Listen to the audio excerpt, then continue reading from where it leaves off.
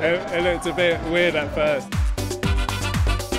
I was just surprised to see a woman dancing in a museum. We're here showcasing our research on dance science, and we're looking at the physiology of salsa dancing.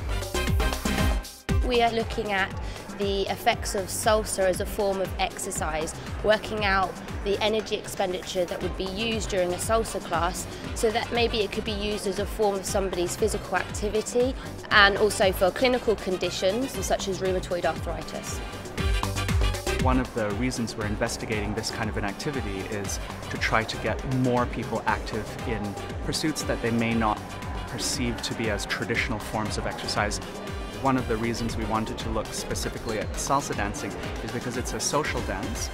I especially dance salsa when I'm in a club or something. I've done salsa in the past, but yeah, it's reminded me of the good of it, yeah. We use a portable metabolic system, and it measures the amount of oxygen that you require.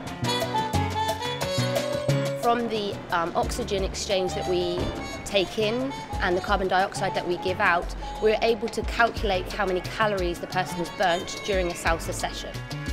One of the devices that we use is a traxial accelerometer and just attaches to the wrist. From this device and a heart rate monitor around the chest, we should be able to get very precise and accurate measurements of people when they go out salsa dancing in a real environment.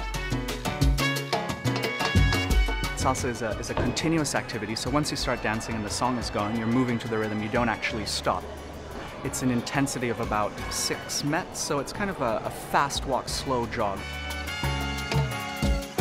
I think it's an interesting way to measure, like compare it to other exercises like jogging and things, because you wouldn't actually realise how much salsa does for you.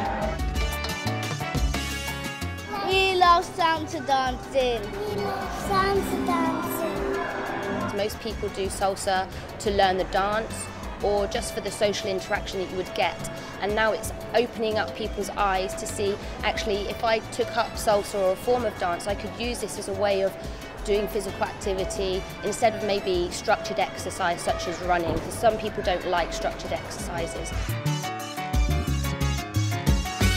I'm a sport teacher, and this research interests me a lot.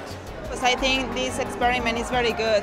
Because some people, yeah, really they find it hard to exercise, so at least it's fun and they're exercising at the same time. It is quite fun. It is quite fun. Yeah, and maybe it might interest me in the future. I want to do this tomorrow.